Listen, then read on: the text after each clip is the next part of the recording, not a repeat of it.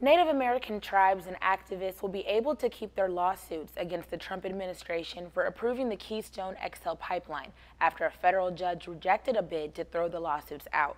On Friday, U.S. District Judge Brian Morris decided to let the lawsuit stand. He expressed some doubt over the Trump administration's claims that it had total control of the project and said the Native American tribes whose land the pipeline would disrupt have valid claims that the approval of it would violate their treaty rights. In a statement, an attorney for the Native American Rights Fund reiterated that. They said, "Of course the treaties were agreed to by the President of the United States and ratified by the Senate, so the treaties clearly apply. The court rightly found that today." In October, the Keystone Pipeline, which is based in North Dakota, leaked nearly 400,000 gallons of oil into surrounding wetlands. The Keystone XL pipeline, which would stretch from North Dakota to Canada, has been a protested item for more than a decade. It would reportedly transport around 800,000 barrels of crude oil daily.